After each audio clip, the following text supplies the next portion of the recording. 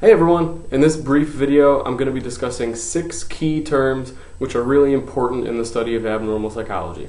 Those are abnormal, symptom, disorder, disease, diagnosis, and lastly the biopsychosocial model.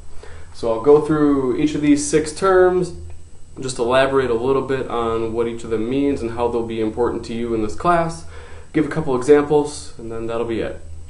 Okay, the first one here is abnormal. What does it mean to be abnormal? It's actually a really complicated question with many different ways of answering it. Some of the key things for you to be thinking about, though, are that, of course, we've got this root word norm or normal referring to what is most often the case. Right, so the norm of something is the most common or the most frequently occurring form of a variable, and to be abnormal is to somehow deviate from that. So in psychology, some things we might be thinking about are that someone has a psychological experience which is rare, which is unusual, unhelpful, maladaptive could be another word to think of, or in some other way not accepted by society.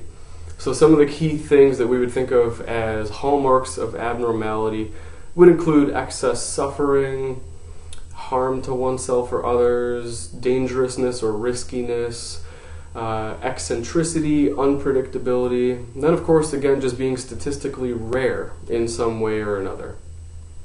So if you think a little bit about your day-to-day experiences with thoughts, behaviors, and emotions, and the thoughts, behaviors, and emotions of other people that you know, you've been alive up until this adult period of your life, and you're probably relatively familiar with what are normal or acceptable thoughts, feelings, and behaviors, and what we would typically call abnormal are the sorts of things that fall outside of those, or are occurring with a frequency which would be outside of the norm. Is it normal to cry? Sure, of course. Is it normal to cry multiple hours of every day? No, not really. So all these things are on a spectrum of some kind, from normal-ish to less normal. Okay, what is a symptom? This is likely something that you've heard before, something that you're familiar with, but just to nail it down with a little more detail, a symptom is a specific, reportable problem experienced by someone. So in mental health, a symptom could be anything from an angry outburst to difficulty initiating sleep at night, to crying spells, thoughts of suicidality, hallucinations, delusions, right? You name it, there are all sorts of different kinds of symptoms. But the key idea here is that a symptom is one particular issue. So related to that would be a disorder, which is a cluster of those issues. And we'll be studying these disorders throughout the course. There's a number of different kinds of symptoms that tend to co-occur more frequently than others. But the idea basically is just that a symptom is one particular kind of problem, whereas a disorder is a cluster or grouping of those problems. So if somebody is experiencing a cluster of symptoms that includes, for instance, weight gain, suicidality, feelings of guilt, sadness, irritability, sleep problems, and anhedonia, or what is sometimes used to describe an inability to experience pleasure for things that used to be fun. That cluster of symptoms is the sort of thing that we would often refer to as depression, or in its clinical term, major depressive disorder. Right, a disorder. Now the key thing about a disorder is that it's different from a disease. So a disease is also a problem cluster, but a disease specifically is a problem cluster in some living being which is medically explained or has a pathophysiological explanation. So these would include things like cancers, heart diseases, liver diseases, asthma, allergies, right? So they are related to symptoms, which might be anything from pain to runny nose, coughing, weakness in certain muscles, with a cluster of those symptoms involved But the key thing about a disease is that through the science of medicine and physiology, we have a physical understanding of what's going on. With a disorder, we do not have a clearly physical explanation of what's going on. There may be physical components to it, but it's not exclusively physical and it's not exclusively clearly explained by existing medical literature. So that's why in abnormal psychology we refer to basically all the things we study, these symptom clusters, as disorders. Because they're not just physical, they're also emotional, or they're also cultural, right? So just to give a few more examples, a disorder could include something like schizophrenia, generalized anxiety disorder, and a disease could include things like melanoma, tuberculosis, right? Occasionally there are human experiences that sort of ride the line between the two or appear as largely medical problems but are not yet fully explained. Things like certain forms of arthritis or Guillain-Barré syndrome. There's other sorts of medical things that don't have a clear pathophysiology. And so those at this time are called disorders. It may be the case that they eventually become diseases when the explanation is available. Or if it truly is a combination of mental and physical issues, then it'll probably remain termed disorder, because that's the best way to describe something that's not exclusively medical, again. Okay, so importantly, these are the concepts for the kinds of symptoms that cluster together. Now, a diagnosis, which is sometimes used interchangeably, but that's not quite correct, is the word for when that symptom cluster has been labeled by a professional. So you go in, you see your doctor, he does a big evaluation with you, and he says, you meet criteria for anorexia nervosa.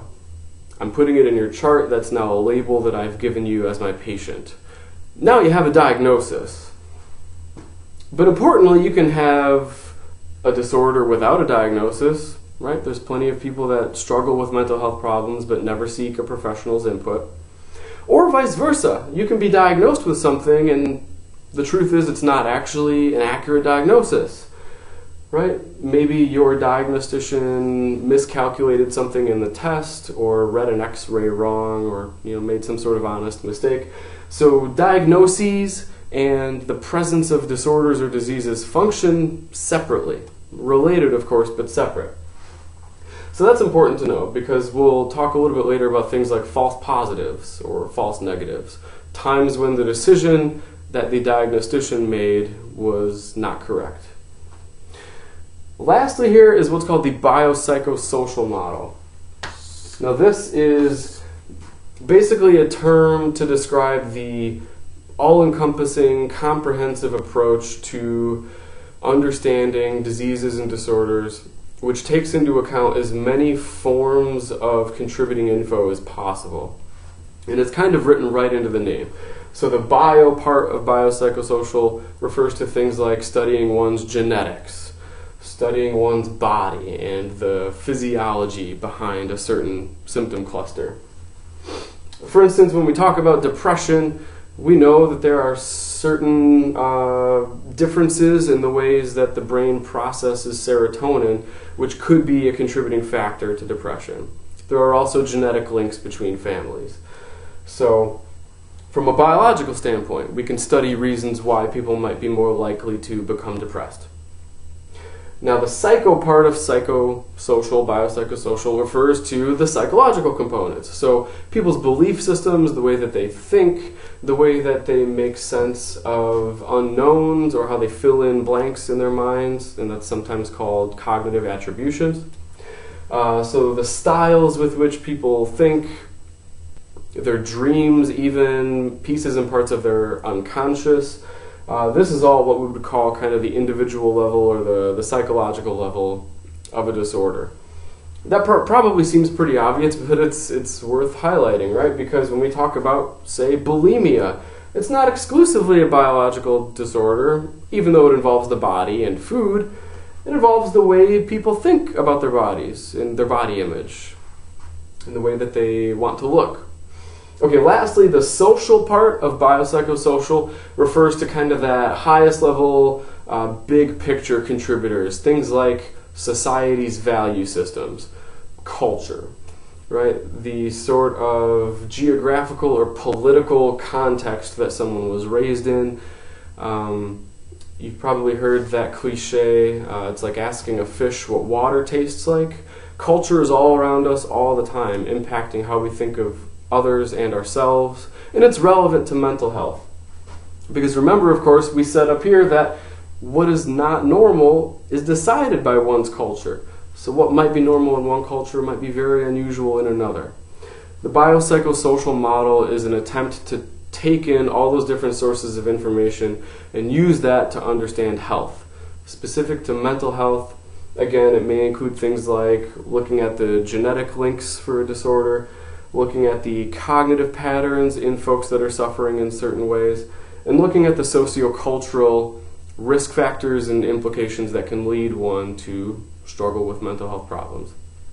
So, just a quick recap. We're covering this early because these are 6 very important terms to know in abnormal psychology. And I think that's all I have for you for right now. So thanks for watching and stay tuned for more.